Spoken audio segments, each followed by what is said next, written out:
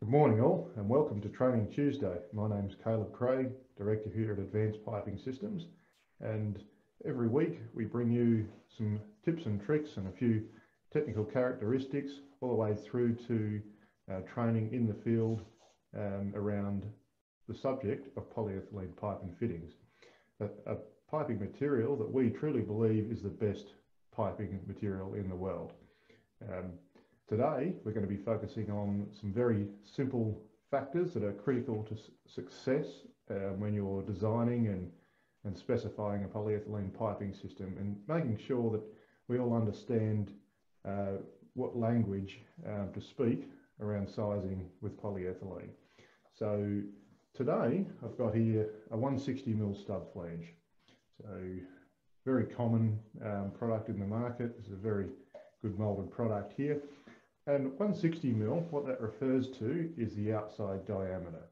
So all polyethylene piping is spoken about in outside diameter. So if you call up a supply company, or if you're talking about it in the field, or you're setting up a butt welder, the clamps on a butt welder will be called 160mm clamps. A coupler in the industry will be called a 160mm coupler. That's the outside diameter of the parent pipe.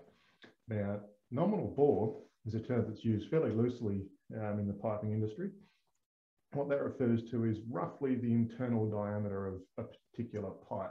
Now, with differing materials and wall thicknesses, that becomes a very iffy term. So what we tend to like to think about is inside diameter, or ID. So OD and ID. Now, obviously, if you take the ID away from the OD and divide it by 2, that gives you your wall thickness. Now, wall thickness in polyethylene is critical, as it is with all piping materials, because it specifies what the pressure rating of that particular pipe is, or the PN rating. So in polyethylene, this piece of material we have here is PN16, and the PN refers to basically bar, so it's 16 bar rated as a working pressure, or 1600 kPa, if you prefer to talk in kPa. So we've got OD, ID, wall thickness, and PN rating.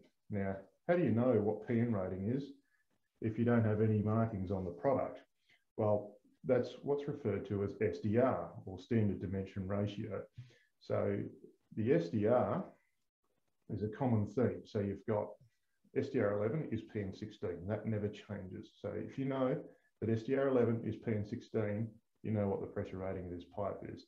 And how you work that out is you take the wall thickness, so this will be roughly 14.5mm, and then you divide the OD by the wall thickness, and that will give you 11, or SDR11, which is PN16. So there we have it. That's the basics of polyethylene sizing: OD, ID, wall thickness, PN rating, and SDR. If you can understand all those, you're miles ahead of most of the field. So well done, and look forward to seeing you again on the next Training Tuesday.